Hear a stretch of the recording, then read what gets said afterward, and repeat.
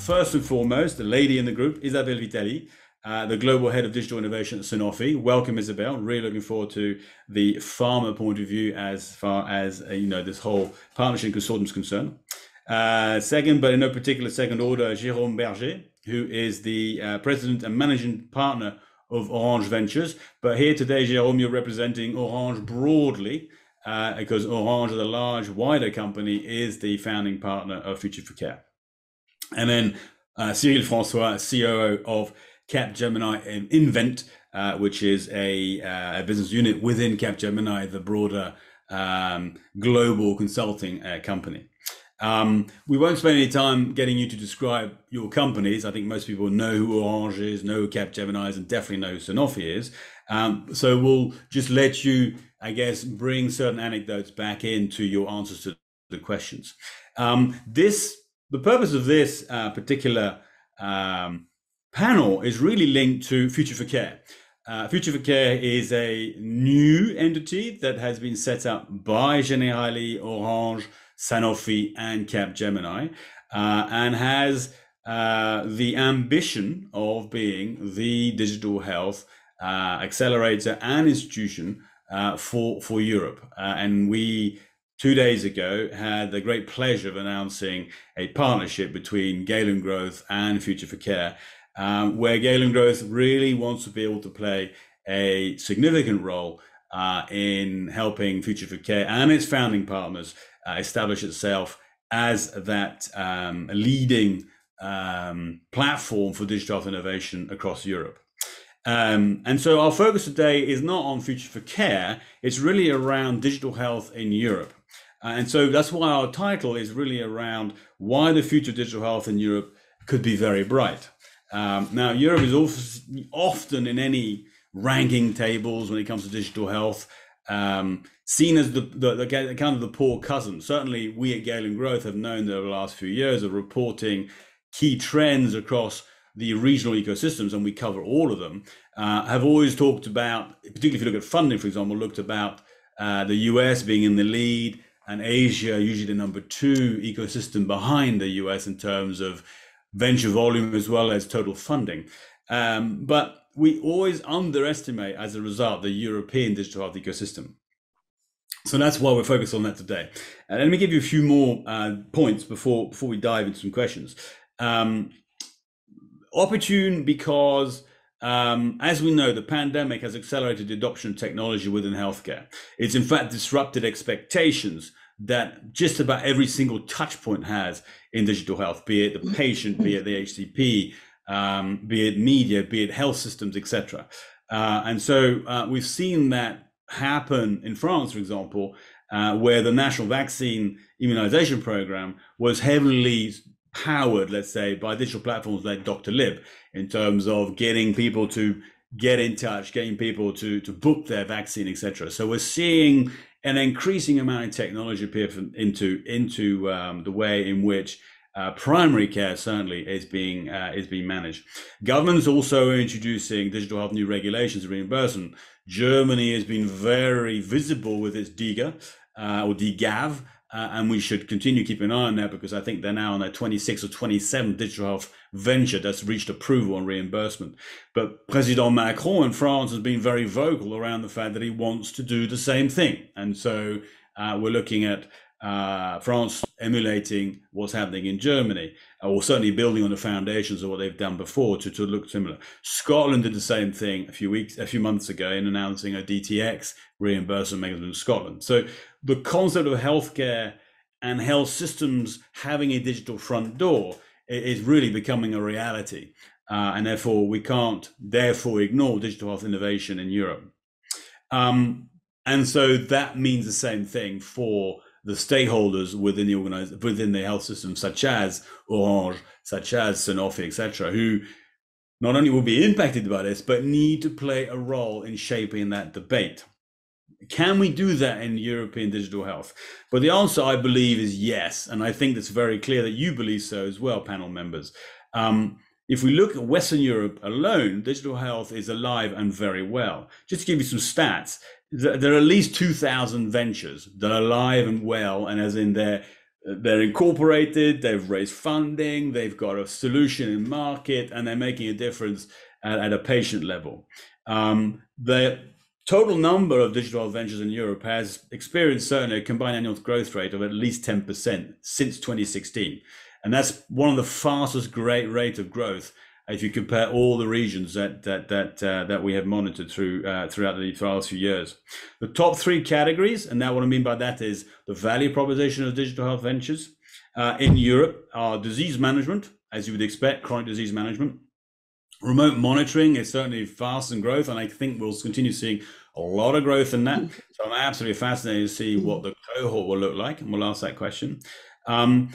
Don't underestimate their funding. Certainly, the European ecosystem has attracted over $15 billion of venture capital funding. So I'm just talking about funding into the system here, not talking about exits. I'm just talking about funding here. That's across 2,200 deals. That was an average deal size of about $7 million. Just for context, in the US, it's about 2,400 ventures, combined annual growth rate of 7%. As you can see, it's lower than Europe. But of course, it's attracted $110 billion of venture capital over 5,400 deals. But we expect that from the US. If you look at the data this year, the US is breaking records all over again. So let me give you Asia as a contrast. 2,600 ventures, so a little bit more than Europe, Western Europe, sorry, rather than just the whole of Europe.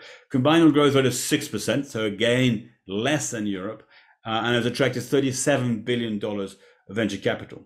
So as you can see, Europe is fighting a really good fight in terms of the volume of ventures it has, in terms of the funding it's attracting, but a lot more needs to be done to help that whole ecosystem really scale. Because if you look at the maturity, an enormous percentage of those ventures are still in early stage. And therefore, there's a lot needs to be done by every actor in the ecosystem to bring it forward. So it's a really good background and context for our panel members today, and to understand their expectations as well, the role they're going to play. So let me start with you, Isabelle, if I may, and ask you a very simple question, really, which is, why do you at Sanofi believe that digital health in Europe has got a bright future? And what are those signals and key trends that you at Sanofi are looking at that are not only informing you that it is, but also have convinced you that Future for Care is definitely something you want to be involved in? So first of all, Julien, I would like to thank you very much for the invitation, and I am so pleased to have this conversation with Cyril and Jérôme today. So what about our point of view in Sanofi? So maybe just, and you have mentioned that just before, it's probably because of the dynamic in Europe that we are also so interested by doing something concrete in order to accelerate the development of digital solutions and to help and to support startups in this way. From a general point of view, it's true that COVID-19 has accelerated the use and the acceptance of digital technologies. They have been used, among other things, to allow online medical consultations from home for increasing efficiency in diagnosis and treatment of patients through telemedicine. Also, we have observed an increase of collaborative teleworking, allowed medical teams to collaborate across different hospital sites. And of course, the increase of online education with a huge reinforcement. You have just mentioned just before Doctorlib, and think of it, Doctorlib now is the company who is ranked as the most useful company during the crisis by French people. So there's a big change in this world. There are many moving pieces in digital healthcare framework, where in Europe, countries are looking to shape an environment reflecting our behavioral changes when it comes to digital service use. You have mentioned what happened in Germany, in France, and it's probably also the case in other European countries. It's true that in France, Emmanuel Macron supports a lot the evolution of digital health. And what is really interesting is also that it's a key topic, not only in France, but in Europe. And France will take over the European presidency team starting in July 2022. And we know that digital will be part of their priority area. So what you think at Sanofi is that the success of digital health is in a certain way is in our hands to keep this space attractive. And it's also the question of the European health and technology sovereignty. It's something that we discussed a lot with Jérôme, but also with Cyril and with our colleagues and our colleagues in Generali, sorry. For Sanofi itself, sorry, Julien, but so for Sanofi itself, it's true that our vocation is to support people facing health challenges, okay? And so it's just something natural for us to now to want to be part, to be at the heart of this dynamic in digital healthcare. And what we want to do really is to, at the end, the vision is to become the digital healthcare digital platform to support patients and healthcare professionals for sure. Thanks, Isabel. And I guess for a lot of people, Sanofi, it's fairly clear how you fit within the health system, and of course the role you play in addressing diseases. Jérôme, let me switch to you because, of course, Orange, everybody knows, a telco company. Often enough, you're regarded as being the plumbing behind a lot of these digital health capabilities.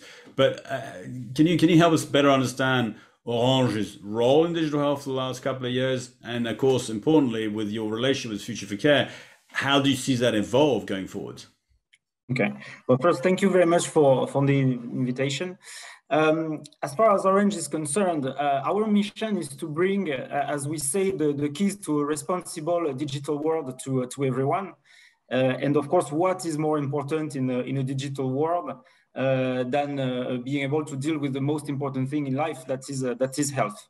So I would say this is an area that we needed to tackle one way or the other.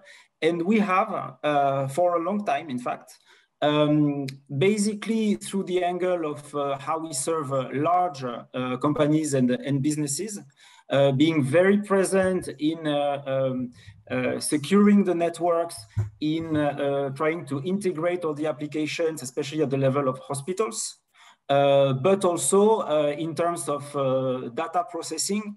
We have a division which is called Business and Decision Life Science, whereby we help large or smaller companies like startups process their data in a very efficient and thorough way. So I would say for us, the move is quite natural, in fact, both on the service side and also on the processing and data side. Having said that, I think, and this is something we had in mind, in fact, for quite some time, and the pandemic has only reinforced that feeling, and also probably accelerated also our decisions on the matter. Let's face it.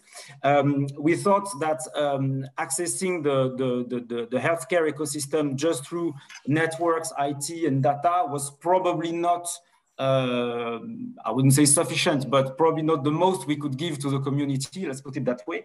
And therefore, we wanted to take a look at a broader ecosystem in order to enlarge the way we can help this ecosystem grow. And this is typically what Future for Care is going to do.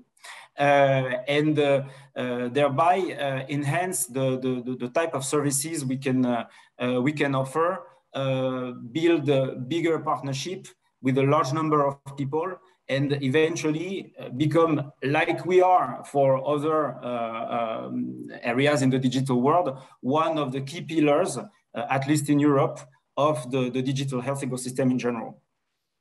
Okay, that's good. I mean, it's nice to see that reshaping, I guess, of the Orange agenda within digital health and the role you want to play in digital health. And I guess move away from the paradigm that everybody probably sits in terms of we see telcos essentially are just been moving the data from one point to another. So it's exciting to see that, certainly. Cyril, so Capgemini is a different animal completely to Sanofi and to Orange. Can you therefore help us understand I guess, why Capgemini has elected or chosen to be a founding partner of Future for Care. But more importantly, I guess, what role you see yourself playing in digital health in Europe going forwards. Yes, of course. So thank you for having us today, Julien. For us, frankly, it was a decision we were able to take in 1 day, 1 or 2 days, when Sanofi reached out to us, and thank you, Isabelle, for that, to say, do you want to be part of this adventure? We discussed with Iman Ezat, our CEO, and it was a very easy decision for several reasons. First, even if Capgemini is a fully global company, we are European native, and not to say French native. So we have, like Sanofi and Orange, and generally, we have this European DNA. And as you said, we strongly believe that there are plenty of opportunities and plenty of talents and ideas in Europe. We, as big companies and European native, now global leaders, we need to give back to those small companies all our ability to help them grow and scale. I will get back to this. And why healthcare? Well, for pretty much the same reason that Jérôme mentioned.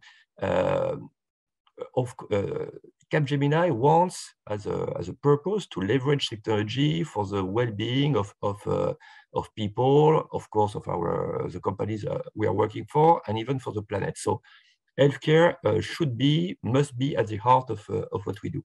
And there is also a unique convergence of topics in healthcare, which are going to change everything in life science and healthcare. I am thinking of data. Data is a new oil everywhere, but especially in R&D, in patient management, and so on. All the devices are also bringing an engineering part, which is going to be key in this industry. And with the recent acquisition of Altran, we have made a big move towards intelligent industry, and that fits perfectly well in this area. And I would say all the more classic technology, but all this goes through the cloud, needs cyber security. You need, you mentioned Doctorlib and so on, so you need patient-centric apps and so on. So data, devices, and technology, we thought we cannot be out of this discussion. And to answer your second question, what are we going to bring? So I think all of us at Sanofi, Orange, Generali, and so on, we have a venture department. I think Jérôme even leads the one on Orange. So our companies and bankers and investment fund will bring the money. What we want to bring is know-how and expertise. And I think that's absolutely key in when we discuss with startups. They have way to find money, and we will an investment, and we will help them with that. But what we want to bring in Future for Care is skills and coaching in order to enable them to grow from a first proof of concept or MVP into a product successful on the market. And that's what where we are able to bring a lot, I believe. Thanks, Cyril. I'll come back to one point you made a little later on. Isabelle, back to you, if I may. What are Sanofi's expectations of Future for Care? We have a lot of expectations for Future for Care. So for sure, the first objective of Future for Care is the acceleration of not only the development of digital solutions, but also the acceleration of the go-to-market. Because at the end of the day, what we would like is to be part of this new game in order to have the ability to bring value to the patient and to accelerate the development of digital solutions that will make sense regarding also the diseases that we address. So the first thing is probably for us the ability to have contacts, to be at the heart of this ecosystem, and to have the ability to support startups that could bring, once again, medical value, scientific value for the ecosystem, for the healthcare professionals, for the hospitals that are our natural customers in a certain way. So this is the first thing. The second thing is that for us, it's sure that we imagine that in certain, in certain cases, what we will do is to co-develop solutions with some startups. In some other cases, we will be maybe the first client of some startups, and we will have also the ability to invest in other ones. But for some others, we will have the chance to observe the evolution of startups, the evolution of some technologies, which could be key for the development of other solutions in the future. So it's also the question of mindset. We think that for our company, it's also a very good way to have contacts with entrepreneurs and to also to be in contact with the entire ecosystem, with our colleagues from Capgemini, our colleagues from Orange, our colleagues from Generali. And what we want to do also is to partner with other companies. And we are convinced that the question and the success of digital health will be created through networks of expertise. Cyril mentioned this just before. We think it's just the question of science. It's not just the question of tech. It's not just the question of data. It's not just the question of economic, but it's the question of all of this. And for us, it's the chance to be at the heart of this ecosystem. Yeah, which makes perfect sense in terms of trying to create that epicenter and I guess that focal point really for innovation and to shape the debate. A question for you, Cyril, building on what Isabelle just said. Why? I mean, I guess help us understand. Listen, accelerators, we hear the term all over the place, and there are good examples, and there's also, I guess, a long street littered in corpses as well. So why what will be done to make Future for Care different and successful? Why is the recipe going to be different this time around? So it's a good question. It's a topic that we tackled early on in the process to ensure that we were not doing one more accelerator, because there are plenty of them. So a few points. First, it's dedicated to a specific industry. You have accelerators who are accelerating anything, which is fine, but we wanted to have something focused on digital health. That's the first topic. Secondly, as Isabelle said, it's not the accelerator of one specific life science company. It's an ecosystem play. And we, in Capgemini, we strongly believe in ecosystem. I think the idea of having not only one pharma company doing this accelerator, and not two pharma companies doing it together, but thinking of bringing a telco company, an insurance company, and Capgemini was a great idea.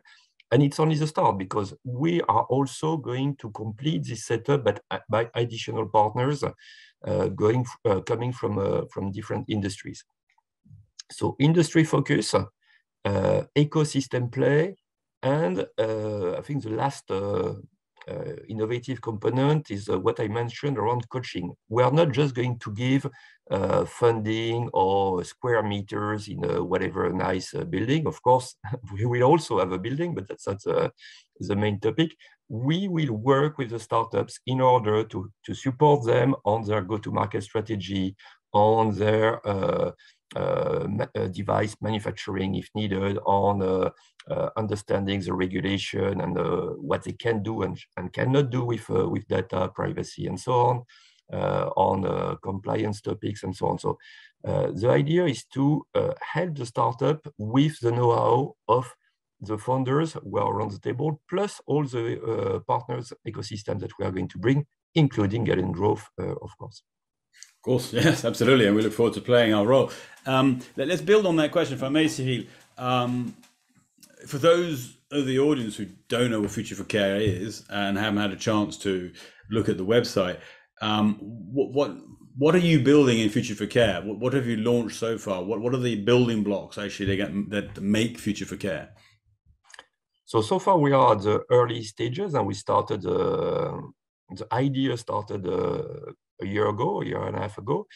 So we had to create everything. So we have just recruited, and we have the kickoff, I think, next Monday. So we are starting with the 25 startups roughly that are going to join the first wave of startups of Future for Care.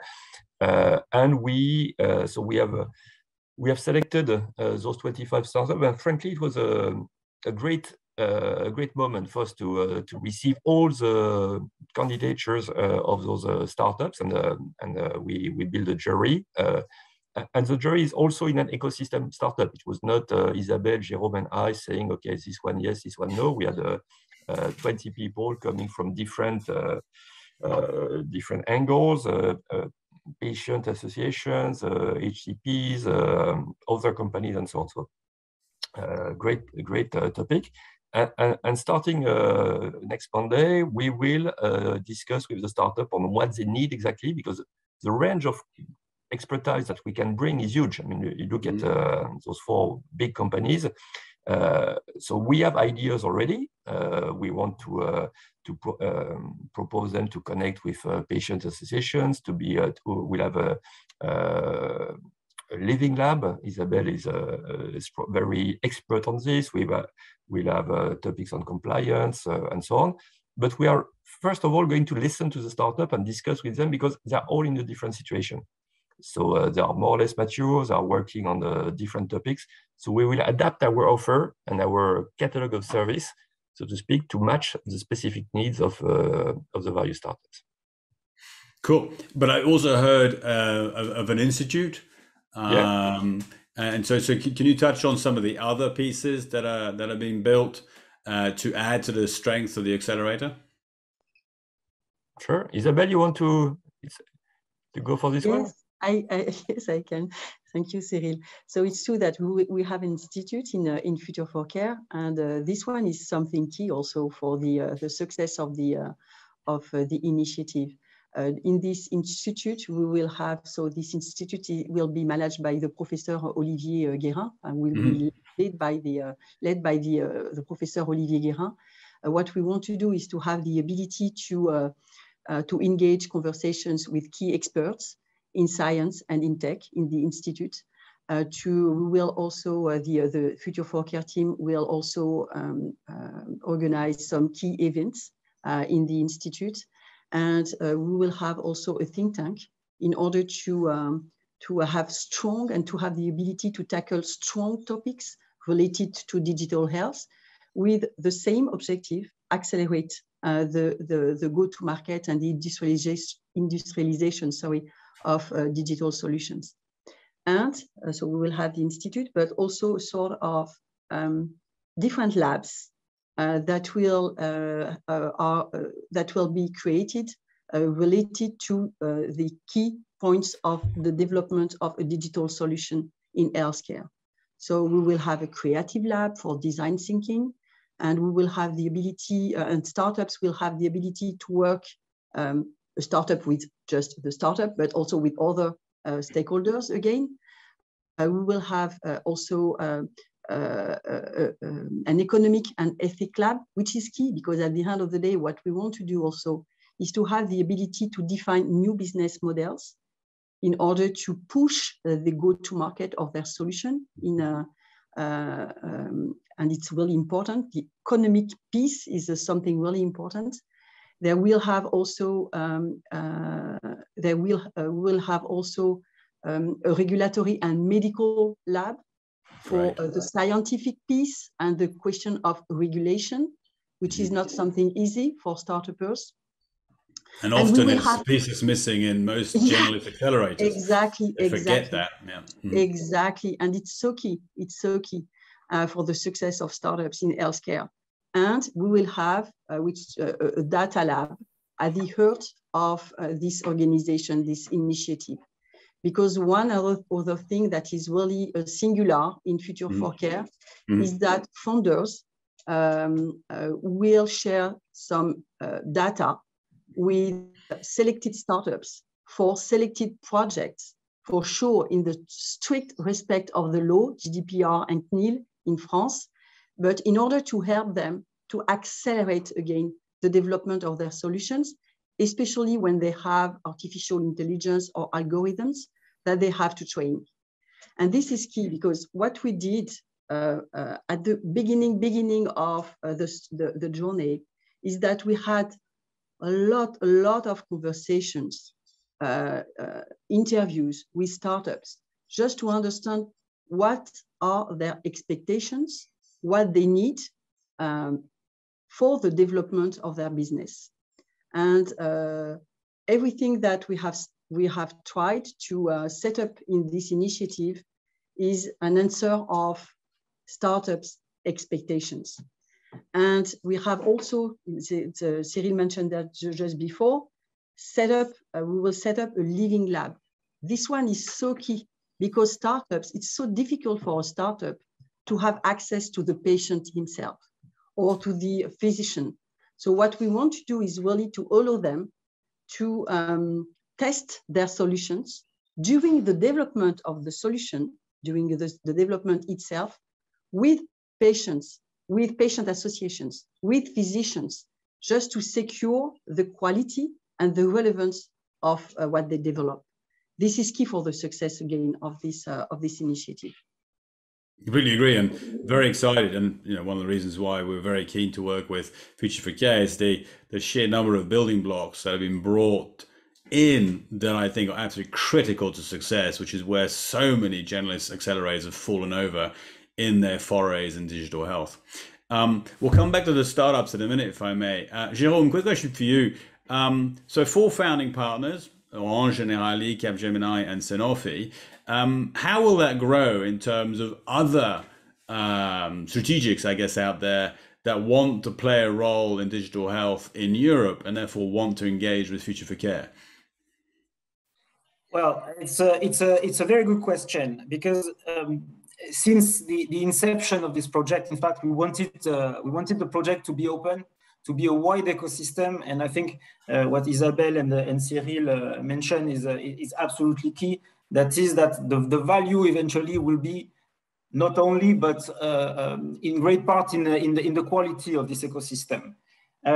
So the idea for us since the very, very beginning has been to say, okay, we cannot start such an ambitious project with 20 people. So let's start with the 4 of us, whereby we have different skills, complementary approaches, etc. So I think that has been great. And by the way, what we didn't mention is that the building of Future for Care was very quick. It was done over lockdown periods, etc.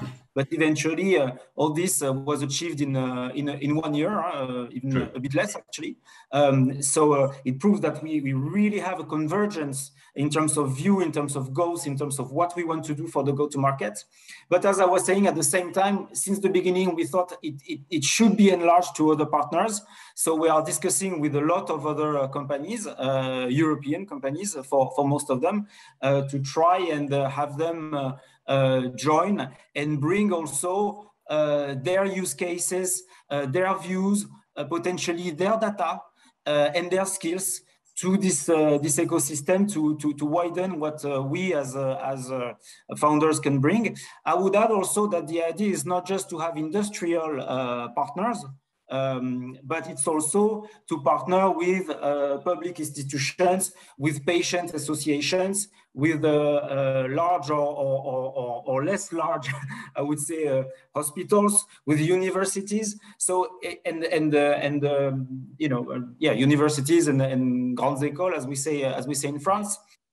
So the idea, once again, is to be able to create really what would be the pillar of the digital health acceleration and go-to-market in Europe.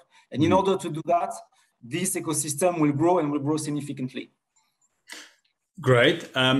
Just wanted to dig in a little bit in that. How will you ensure that the perception that this is in Paris and therefore it's for France as opposed to for Europe will be, I guess, minimized so that people really understand this is a focus on Europe? Well, first, I think we have to say, of course, it's in Paris by definition, but 2 elements on that. The first element, there is an online ecosystem which is similar. It's a kind of digital twin, I would say, of the physical institute that Isabelle and Cyril described.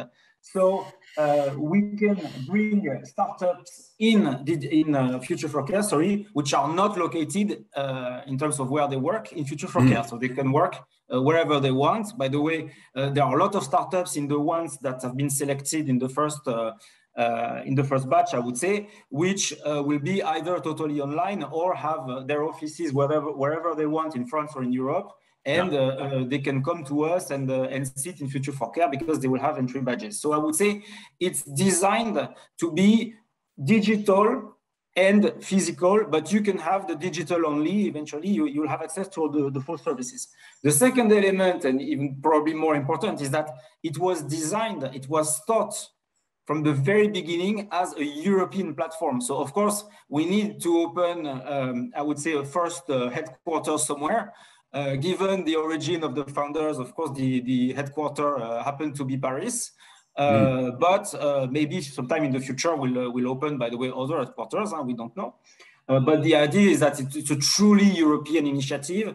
There will be European partners. By the way, Generali is not a French company as a mother company, even if our colleagues are from Generali France. So the ambition is clearly European. There is this online feature which will replicate the physical feature. And therefore, for us, it must be very clearly said that Future for Care is European. It's not French.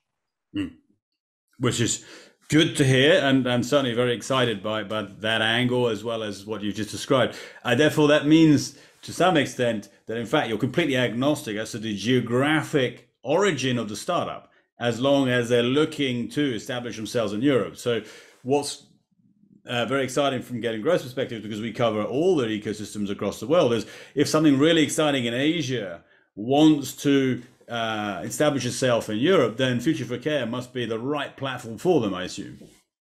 Absolutely. And I would say, of course, it's easier for us to address the European ecosystem and therefore the European startups or startups which want to establish themselves in Europe. But let me tell you maybe two things. First, we take a look very thoroughly also at emerging markets, Orange, Sanofi, Cap. We are very present on other continents, especially for Orange in the Middle East and Africa. And you will see that in the first batch of startups, there is a startup that specifically addresses some very important issues in Africa. So we are global, in fact. And the second element that I want to mention is that we have capabilities to bring the startup, help their go-to-market, give them advice, coach them wherever they want to extend their international footprint, and in particular, of course, in the US. When you talk about tech, when you talk about digital, eventually you wonder about what you're going to do in the US, whether we like it or not. So this is also something that companies like us can bring versus local, I would say, accelerators or incubators who, of course, do not have our firepower, our knowledge, and our bases in the US and elsewhere.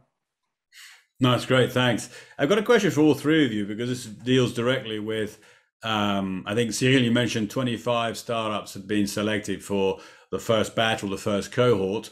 Tell me, what I guess using a couple of examples based on not necessarily your favorite, but based on things that intrigued you and ones that were selected. What do those startups look like? I mean, what criteria did you use, but also what's in the 25 and what will they be doing? I'll start with you. Sorry, Cyril. Oh, sorry. Just to, and Isabelle and Jérôme will complete.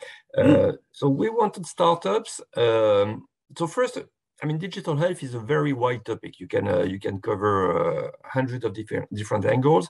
And we wanted to start with startups which were on slightly connected topics to avoid having going in all directions. So we selected two topics, remote patient management, and I think you mentioned it, Julien, earlier in RPM, and personalized medicine.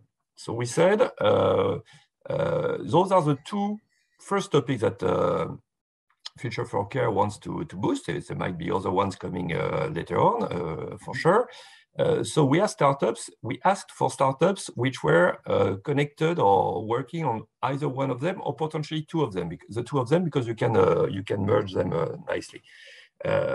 So we discussed with close to 100 startups, and we selected startups which were impacting either a remote patient management or personalized medicine. Afterwards, we also, in the criteria, we also discuss or analyze the maturity of the startup, how solid was their first initiatives. We wanted also to understand what they were, why were they asking to join Future for Care? What were their needs, expectations, and how well did it fit with what we can bring?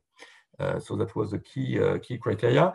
And then we had, like any investor, so to speak, because if we will invest time and energy to support them, we had to have a personal feeling that we were going to be, so that their plan was a good one, and that we had a good, I would say, personal fit with the various founders. And frankly, it was very, very interesting discussions. Great to see the different angles, different ideas in the jury. And again, we were all impressed by the creativity and the vast range of ideas and startups that we could discuss with. Thanks for that. Isabelle? Yeah, I don't know what I can add. I was any particular aspects of startups, or one or two startups that really intrigued you? Yeah, frankly, I was really impressed by the quality of startups, and also by their high level of engagement and involvement during the jury. I had the chance to be part of one jury, I think that especially in Europe, if we have a problem, it's not linked with the quality of startups. Once again, I was so impressed by the quality of their offers, and also by the quality of the teams that we had the chance to meet. It's so that it was probably the first criteria when we for the selection of those startups. Their level of expertise, but also their mindset. In my jury, I was really impressed by the entrepreneurship mindset and the willing they have really to be concrete now and to bring the appropriate value in the ecosystem. I don't want to mention one or one startup or another because it will not be fair. But they have they had really precise expectations regarding what Future for Care could bring for them, and the majority of them had also the ability to say, okay, I can bring also this type of expertise or this type of networks to the ecosystem of Future for Care. So they have a clear understanding of what Future for Care is, an ecosystem, a network, different expertise, a complementarity in those expertise. And this really impressed me. And I think that the startups that were selected are really aligned with what we want to do and what we want to achieve in Future for Care. Great. So what will happen in the next 12 months then? Obviously, the cohort's now selected.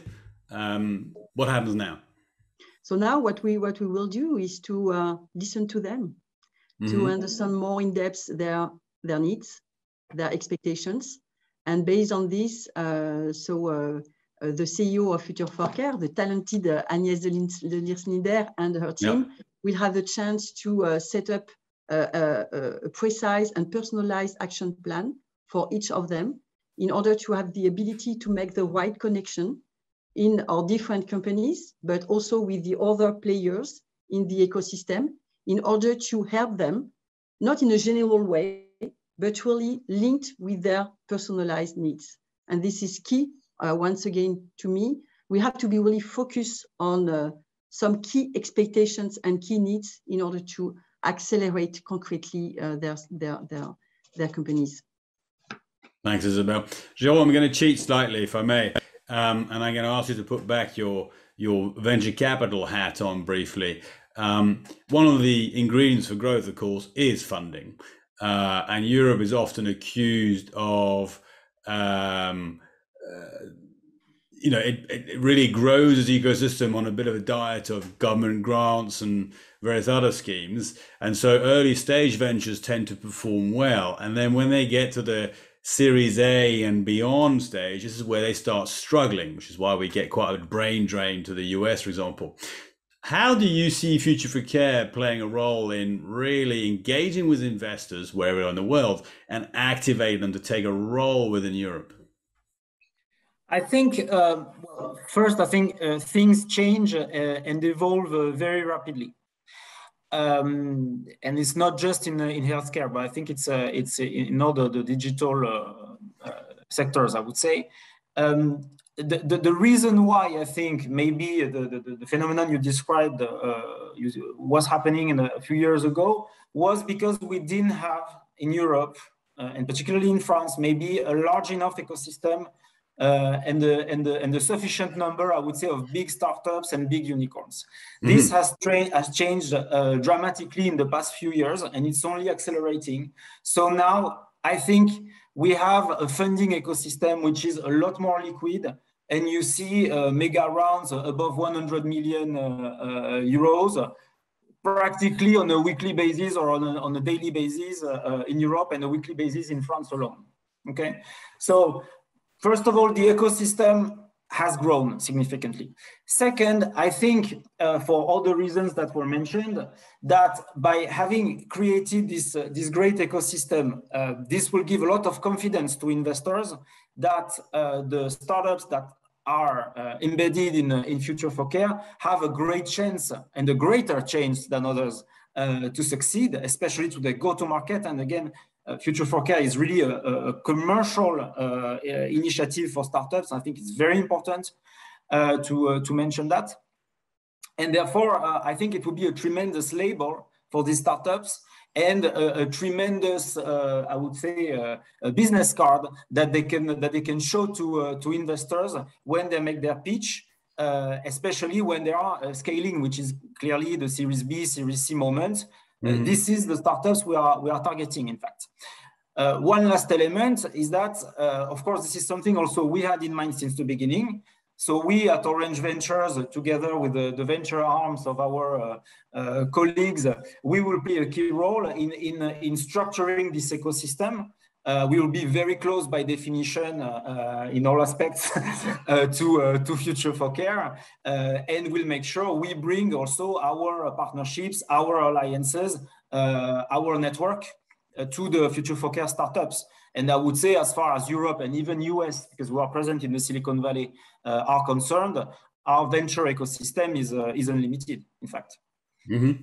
No, it's exciting, and certainly we will need to continue pushing on that. Europe should be naturally attractive anyway. The valuations are very attractive. The level of innovation is very high.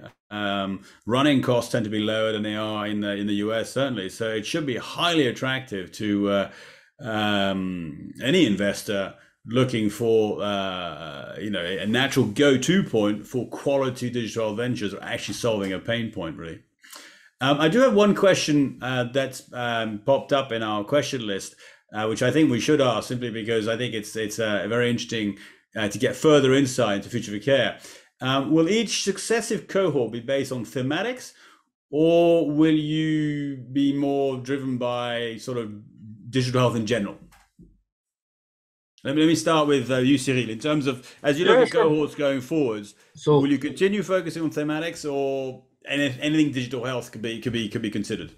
So the plan is to focus on some topics and have a kind of one topic a couple of topics per cohort.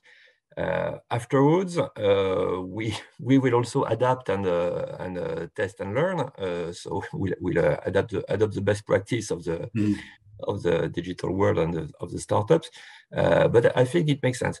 We are also, Jérôme mentioned it, we are also open to, in a cohort, to have one or two OVNI or UFO, I guess in English, Off-piste. startups which are not aligned fully with the theme, but who, for whatever reasons, we believe it's a fantastic fit. So it's going to be an open discussion. One thing I forget to mention around the ecosystem. One thing which is key is that we don't want to compete with other ecosystems. You said there were plenty of initiatives. I think what really everybody has to have in mind that it's not a competition to attract the best startups and whatever. There are enough startups for all the accelerators to be fully occupied, and we want to have a kind of ecosystem of ecosystems. So we are connected with public ecosystem, Health Data Hub, Paris Santé Campus Numérique, and so on, and also some other private ones and so on. So I don't think anyone should see this as a competition between accelerators.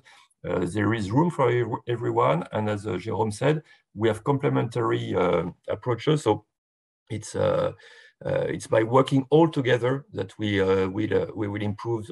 What in fact, in the end, really makes sense is to improve patient management and patient health. Sure, no, I totally agree. I mean, it's about pain point and be driven by pain point, which is possibly why I think thematics tend to work better, which is you're working back from the patient, working back from the HCP, for example, and trying to solve a pain point versus doing something that's sexy because it's got AI in it. And I think that's probably what the question is drilling at. But Isabelle, Jérôme, do you want to add to Cyril's point? Yes, I just would like to add something. So first of all, thank you, Cyril, for highlighting this point. It's not a competition. What we want to do is really to be part of this ecosystem and to complete this ecosystem based on discussions that we had with startups and with healthcare professionals. Regarding topics, we will have also the chance to discuss with the other partners of Future for Care. It's not just a question around funders. The question that we want really to involve the ecosystem. So if some key topics emerge, we will organize competitions for startups around those new topics. What we want to do is really to work in a very pragmatic way in order to really to concretely develop solutions from where the startups are at the beginning of the story with Future for Care to the go-to-market. And so we want really to be pragmatic, and in a certain way, Future for Care is a startup itself. So in an iterative way, we will adapt the model to this evolutive model. Of course, yeah, makes sense. Jérôme, anything to add? No, I think everything was said. I think what maybe one point to add is that we are very happy and proud of this first cohort, and also what has been built, and hopefully we are sure what will be delivered. And we try once again to select a general ecosystem around specific themes, which happen to be the two themes we discussed, but there will be others, as we mentioned, that really, I would say, create more value altogether than each single project, which was great in itself, and we all were very impressed by the quality of the startups. But I would say what was striking to me is that I think we succeeded in creating the beginning of this ecosystem, because when you take a look at the full picture, at the full cohort, at the full services, at the full platform and innovation labs, etc., I think the picture is really great. Thanks, Jérôme. Sadly, many questions and not enough time, so we are running out of time. I'm just going to ask one last question, which had to be fairly quickly answered. It's a bit like being on the BBC, and you get literally 10 seconds to answer. Let me throw it at you, Cyril, and then at you, Isabelle. 12 months, 24 months time, what does success look like for Future for Care through your eyes as a founding partner? So I would say two things. First, startups telling us that we really did help them. Our success is the success of the startup. So if we have a kind of a thank you note from the startups of the first cohort, that would be great. So you said 12 months, so maybe that's a bit short. The second and the real the real success will be patients' lives being improved, or the system being much better, the healthcare system being much better thanks to some new product or new services marketed by some of our startups. Thanks, Cyril. Very high level. So let me be really a pain here, Isabelle. Through the eyes of Sanofi, what does success look like for Sanofi from the partnership with Future for Care? So it's quite the same answer at the end of the day. So success for startups. So some solutions in the market. Right. And in 1 year, 2 years, 3 solutions in the market, really, with an industrialization of those solutions. And also value for patients. And it's something that we had a chance to discuss from the beginning as one of the KPI, key performance indicator, is value for patients. So we don't know exactly how we will have the chance to measure it. But at the end of the day, with just what we have to keep in mind is that we are in the healthcare domain. We are in the healthcare area. So at the end of the day, what we do is to develop something to bring value for the patient. And it's something that we will really to be focused on. We didn't discuss that before, but the question we discussed a lot the economic part of the initiative. But altogether, we discussed a lot around ethics. Because it's key also when you address this domain. So the success will be ethical solutions in the market with an industrialization of those solutions, and also a very attractive and dynamic ecosystem. Because once again, we will be successful if we have the ability to engage the ecosystem, private and public. Thanks, Isabelle. I'm just conscious of time and the fact that you have no doubt to rush off to your other meetings. So a big thank you to all three of you, Jérôme, Isabelle, and Cyril, for your time this morning to help us understand Future for Care better, help us understand what Future for Care is trying or is attempting to achieve in its first 12 months. It is a very new consortium and concept, very exciting in terms of what it's setting out to achieve and what it is putting in place by way of building blocks, which does differentiate you. Certainly we at Getting Growth are very much looking forward to working with the Future for Care team. We have already started a little bit of that, and certainly very much looking forward to working with each of you three as well in terms of making Future for Care a roaring success as soon as possible, and delivering on those KPIs that you have illustrated in this call. So a big thank you. There's plenty more questions. Unfortunately, we've run out of time. So thank you, Jérôme, for your time and your insights. Thank you, Isabelle, for yours too. And of course, Cyril, very good to see you join us and help us understand Capgemini's role in Future for Care as well. Wishing you all a great day and looking forward to working with all three of you and Future for Care in the future. Thank you. Thank you very much. Bye-bye. Thank you. Bye.